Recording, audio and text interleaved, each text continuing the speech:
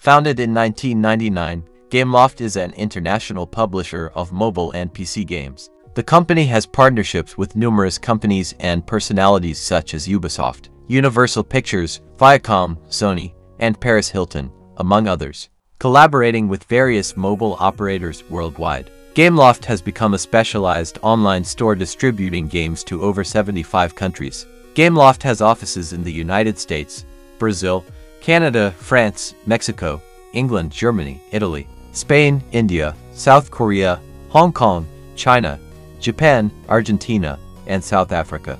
Gameloft's games are distributed in 170 countries, with marketing teams present in 16 nations. The company operates 7 major development centers in the United States, Canada, Romania, France, China, Japan, Vietnam, and India.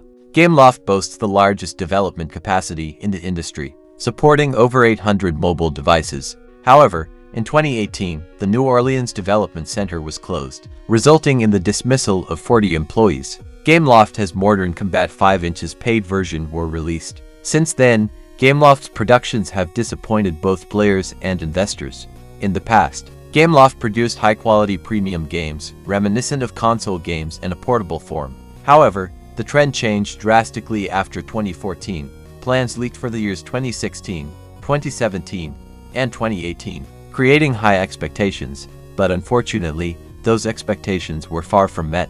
Disastrous releases like Gangstar New Orleans and Dead Rivals marked a turning point. Gangstar New Orleans suffered from repetitive missions, lack of a compelling storyline, and compatibility issues with mid-range devices of that time. Dead Rivals, formerly known as The Dying World, had a promising premise, but Gameloft abandoned the game and it was overshadowed by its competitor, Life After, developed by NetEase. Meanwhile, some good games like Asphalt Extreme and O.V.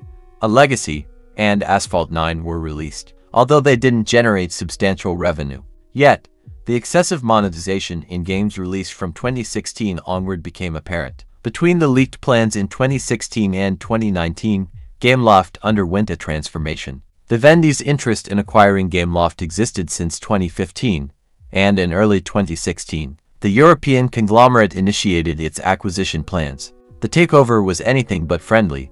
There were no pat-on-the-back moments or smiles. Michel Guillemette, Gameloft's founder, was dismissed, along with the entire company leadership. A new board, voted in by Vivendi shareholders, took over. It seemed the new direction had one primary objective: increase profits and maximize franchise exploitation.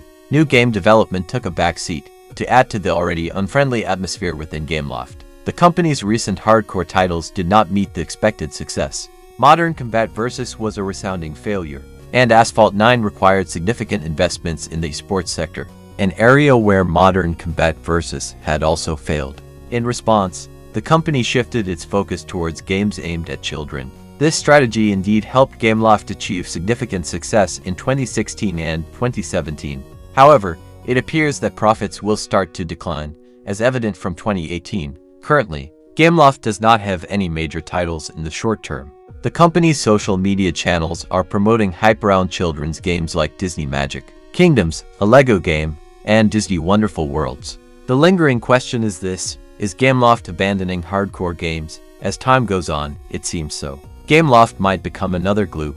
It's not the end, but it's certainly not the position one of the most important companies in the industry deserves to be in. Gameloft was supposed to be competing side by side with Tencent and NetEase Games, companies that are already making billions in profits, while Gameloft remains in the millions. It's disheartening to see our beloved Gameloft resorting to recycling old games and trying to profit maximally from dated ideas. If that's the case, why not put their older titles on Webshop? It would be a good way to keep alive what Gameloft used to be.